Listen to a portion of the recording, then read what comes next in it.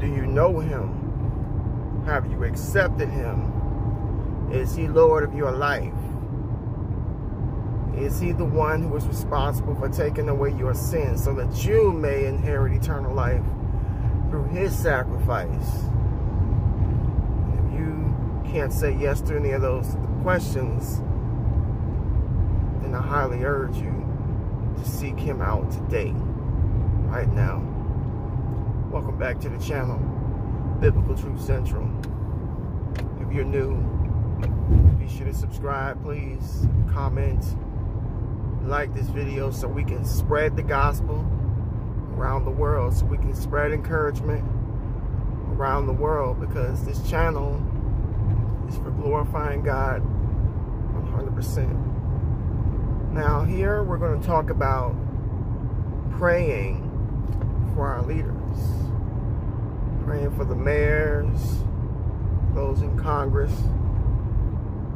governors, presidents. I can't help but put emphasis on presidents. Our current president of the United States, Donald Trump. Some people don't even want to say his name. And I'm not even talking to worldly people. I'm talking to so-called believers in Christ. Don't even want to say his name and still call themselves a Christian, still call themselves a believer, still call themselves right with God, when they blatantly disrespect the President of the United States. I've heard people even go as far as to just refer to him as number 45, not even giving him the acknowledgement of saying his name.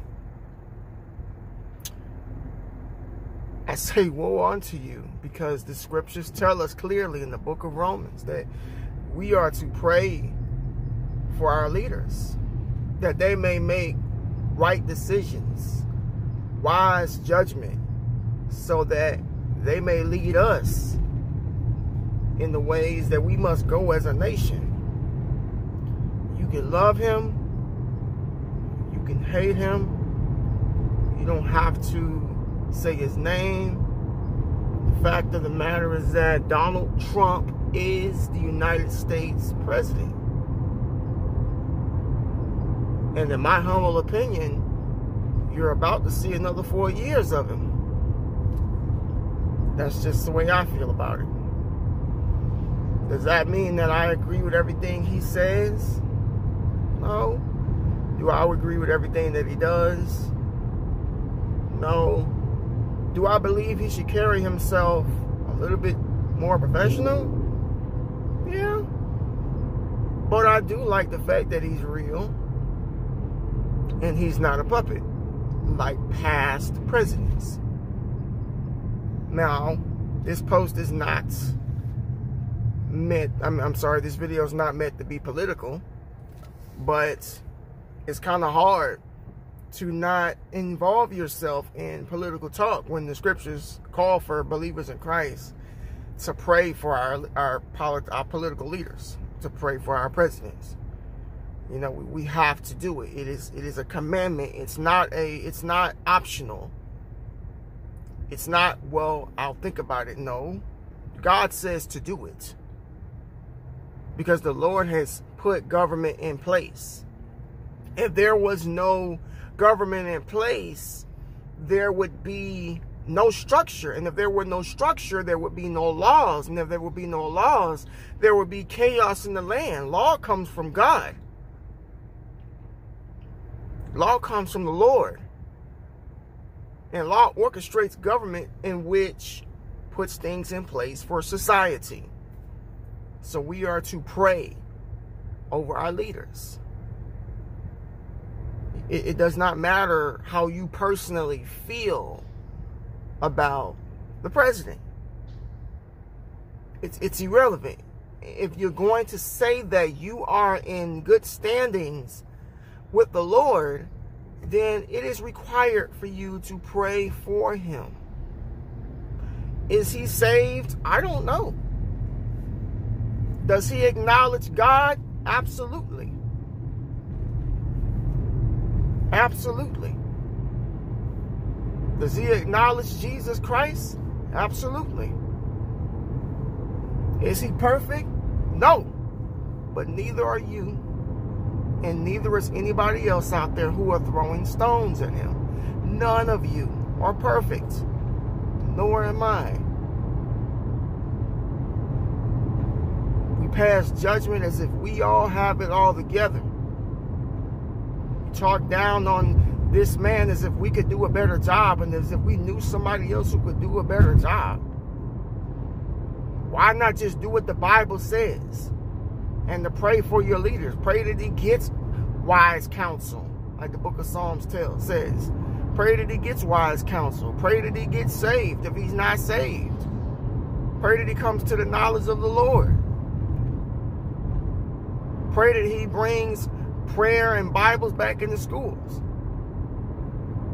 I understand that this is the prince of the power of the air, which is Satan, the God of this world, little g, is doing all that he can to push God out the picture.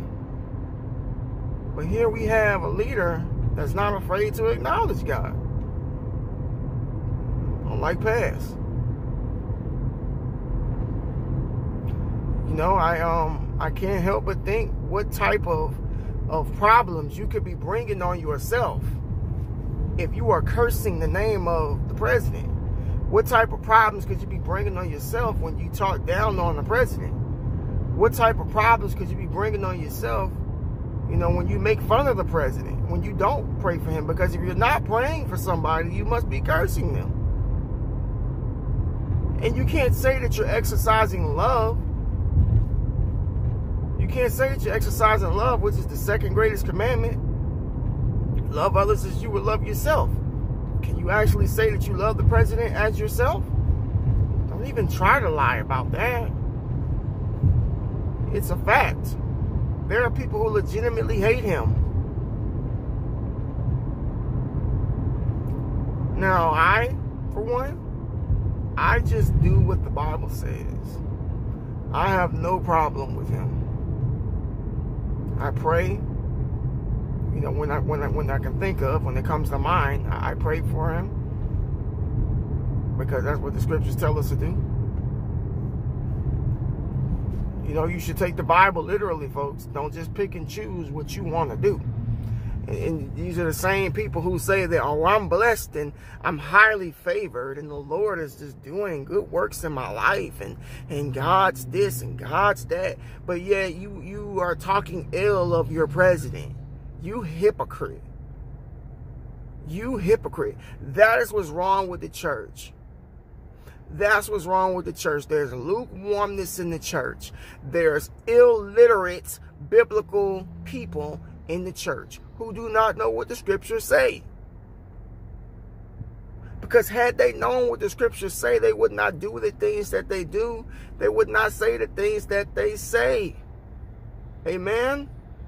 You can't just do what you want to do and expect God to get off the throne and bless you. Oh, because you go to church, it's all good. Now you can't even do that. Now what? Oh, you pay your tithes and offerings? Okay. Oh, you help people when they need help? All right. But that does not make your wrongdoings go away. It's not a competition of right versus wrong. Oh, my good deeds outdo my bad deeds. That is not even biblical. That's more of that is a New Age philosophy.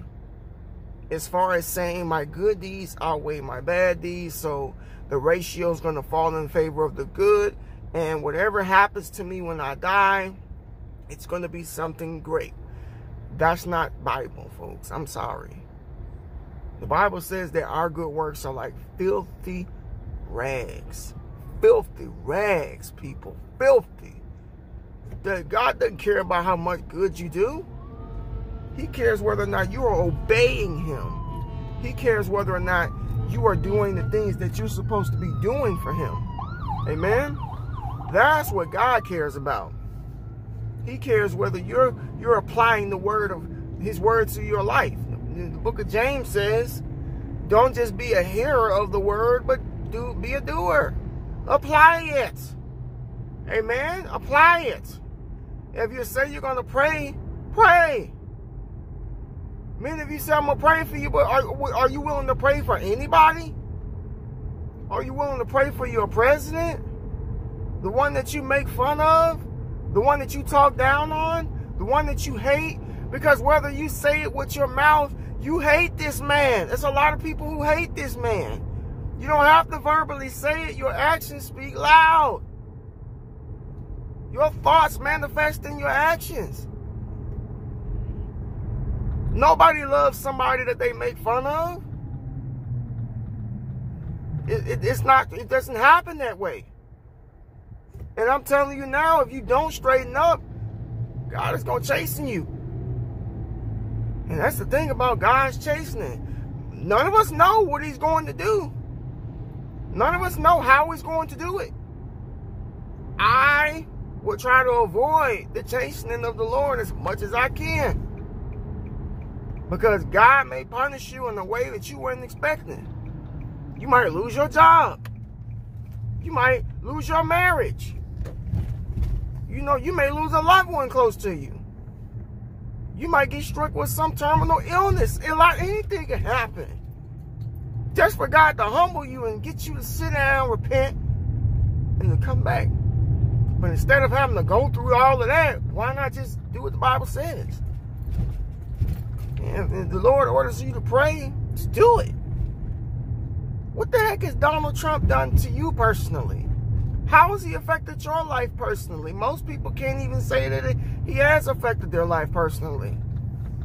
And as I make this video, there's still going to be some people out there, some wicked people who are still going to contest this. And who are still going to try to debate it. But I'm sorry, there is no debating the word of God. You lose. You lose. Every time. You lose. So-called believer. So-called Christian.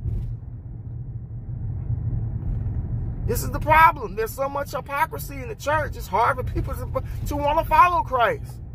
Because so many people don't even read their Bible. So many people don't even follow what the scriptures say. And yet you call yourself a believer. Hypocrites.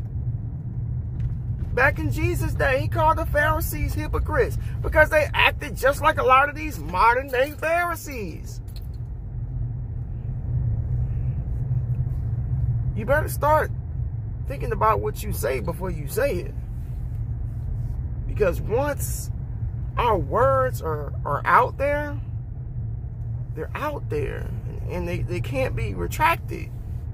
You know, God forgives.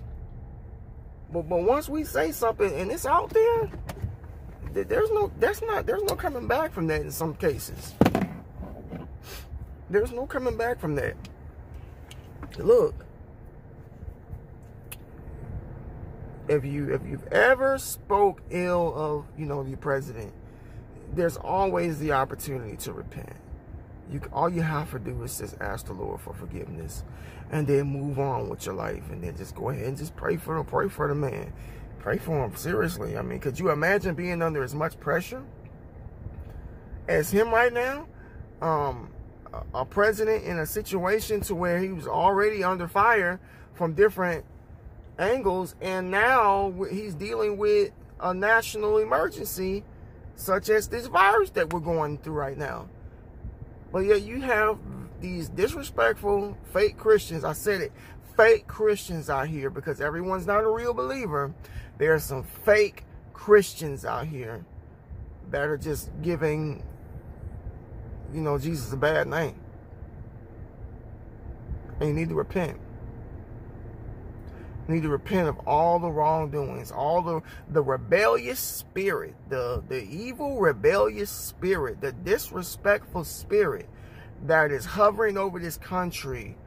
The people that are possessed by that, they need to repent. They need to repent, because as long as this keeps up, things are never going to get better. Things are not going to get better if this keeps up. We've got to turn from our wicked ways. We got to call upon the Lord, and we got to ask him for forgiveness and repentance so that our land may be healed. Amen.